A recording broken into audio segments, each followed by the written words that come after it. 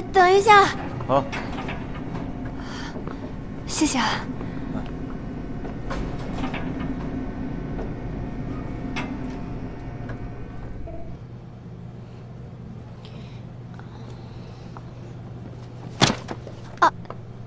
我来吧。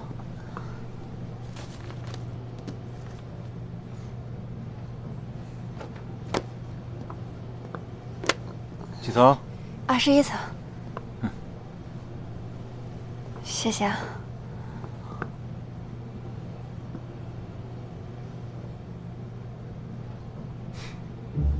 重庆小面，矿泉水。师傅，怎么样？那瓶矿泉水全喝光了吗？没有，那个辣度正好。哟，挺能吃辣的。之前没见过你，新搬来的。嗯。我叫陆景文，你好，新邻居。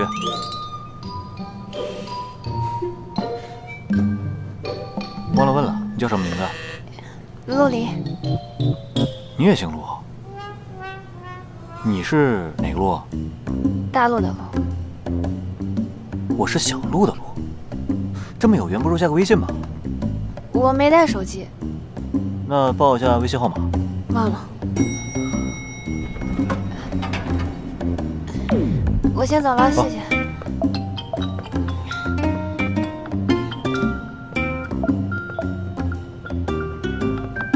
程序员，好像真没交往过，有意思。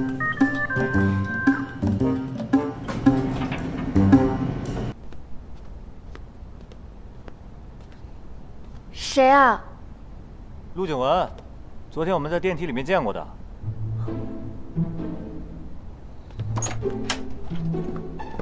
嗨，你怎么知道我住2115啊？因为这一层我都敲过了，都不是你。而且你知道多巧吗？我就住你楼上。哦，你找我有事吗？哦对，你是学计算机的吧？我这电脑进水了，有一个重要资料要用，你能帮我修一下吗？计算机专业的不等于修电脑的。我知道。所以能帮我修一下吗？那你进来吧。谢谢啊。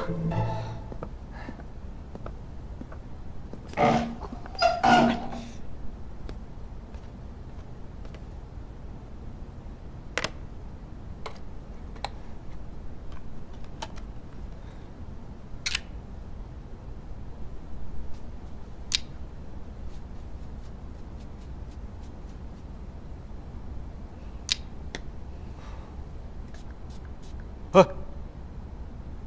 不是应该吹干吗？怎么还用水喷呢？这是酒精。哦。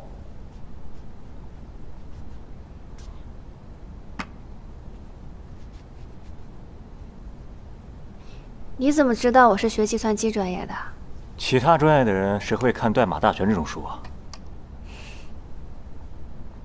你不是说计算机专业不等于修电脑吗？我看你操作挺娴熟的。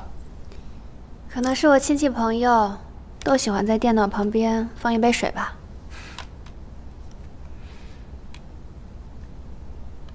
嗯？你在找工作？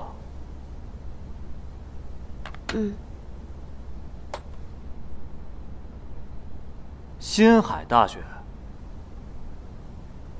我说第一次见你就觉得你这么面善呢，原来是我小师妹。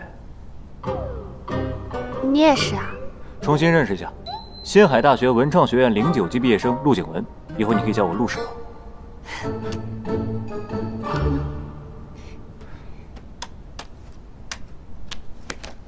哎，你要是还没找到工作的话，有没有兴趣来我们公司？你们公司招程序员？啊，不是，是网络管理员。我们那是影视公司。那我去做什么？很简单，负责公司的设备维护，还有处理各种电脑的故障，以及网络系统安全。哦。别着急拒绝。普通的程序员我也看不上，我主要是看你还挺懂修电脑的，所以想邀请你过来。公司离这儿也不远，上班很方便。最重要的就是薪水也不低。那平时加班多吗？时间很自由，看你自己调配。如果动作快、效率高的话，你应该不用加班。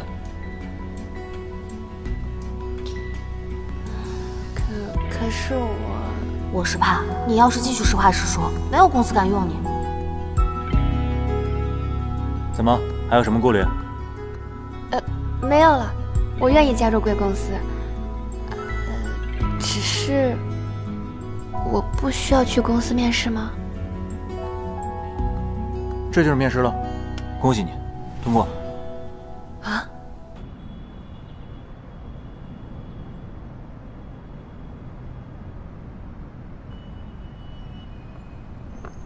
陆总早。早。你就穿成这样？有什么问题吗？我们是影视公司，跟科创公司不一样，必须得注重包装，懂吗？可是我就是个网管。网管也是公司的一份子啊，个人形象就代表了公司的整体形象。当然，不是说你形象有问题啊，只不过你这种简单朴素，并不是我们公司的文化，独领风骚和新鲜刺激才是我司的追求。Come on， 有创意一点。我平时的衣服都是这种风格的。没关系，我来负责打造你。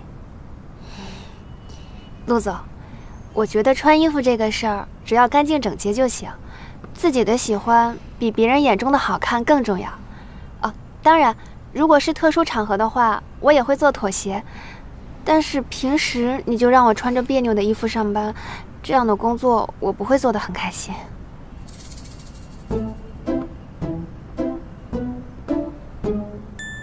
那你的意思是？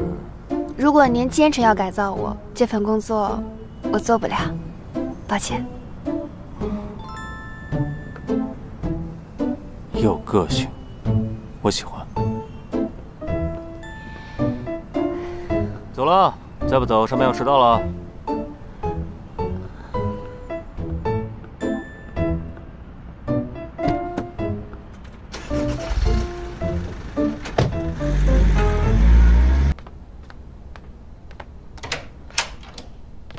嗨，真香啊！不介意我来蹭个饭吗？荤素搭配，营养均衡，看来你很养生啊！啊，有酒杯吗？我不喝酒。那就我自己喝。坐坐坐，吃饭吃饭，坐坐坐。有美酒，有佳人，有好菜，多么美好的夜晚！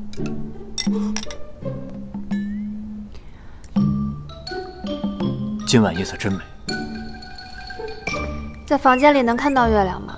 不能啊，所以啊，咱们直接上天台去赏赏月去。今晚是弦月，月亮由东向西移动，这个时间点在天台上看不到月亮。最重要的是，外面蚊子多。小师妹，你也太不解风情了。我就是不知道该怎么接你的话而已。唉，这个聊天呢，需要你来我往，对吧？你不能一句话把我噎死了，这我多尴尬。你会尽量吧。嗯。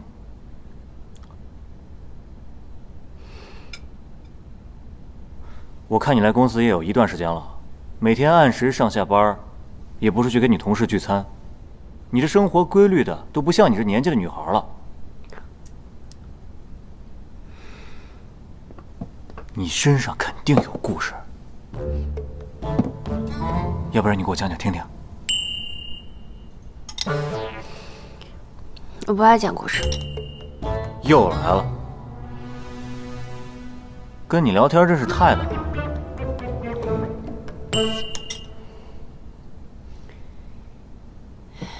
我暗恋了一个人，喜欢了5年。真的？然后呢？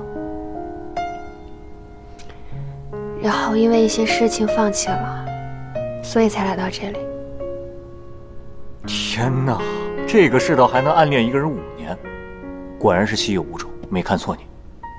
哎，你给我讲讲，你暗恋那个人什么样？有照片吗？没有。